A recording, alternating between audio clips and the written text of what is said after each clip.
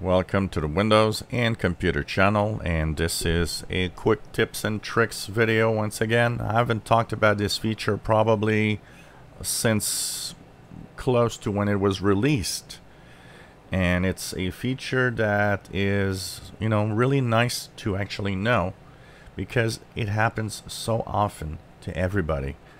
We go on the web, we do things, we just don't remember where or how and what we did yesterday or a day before or last week. And there's a fantastic tool that can help you out. It works with a lot of apps, not every app, but it does work with a lot of apps, including Google Chrome, that supports this feature. And since it's the most popular browser, it's important that it actually supports this feature. And it is called Timeline. This is actually what is Task View.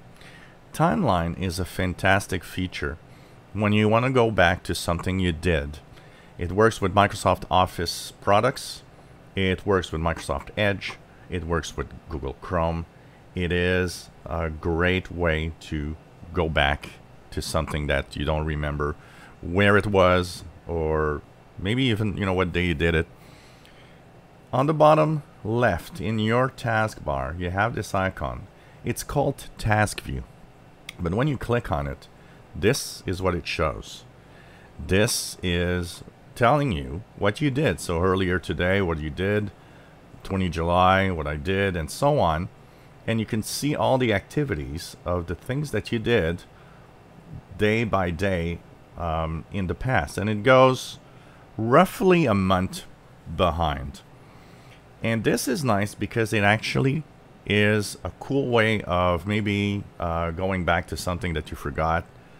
And it's a great way to also, maybe somebody's asking you, oh, do you remember when you did this, or you went to that website or did that transaction? Well, you could go into your timeline and see where it was logged and what date, because everything is with a date.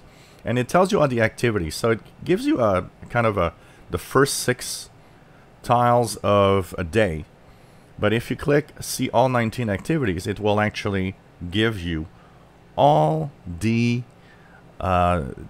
details of that day. So every day that you have activities, you see here 29, it will actually give you all the details of everything you did, as long as it's an app that actually can use Timeline. And if it's on the web, well, Google Chrome can use Timeline, so it's kind of cool to see that also. So it's something that is nice. If you wish to remove something, you can right-click on a tile and just click Remove. And you can even clear all from earlier today, or if you click on another day, you can clear everything from a specific day, actually. So if you want to remove something or remove a full day of activity, you can also do this. You can search in the timeline by activity.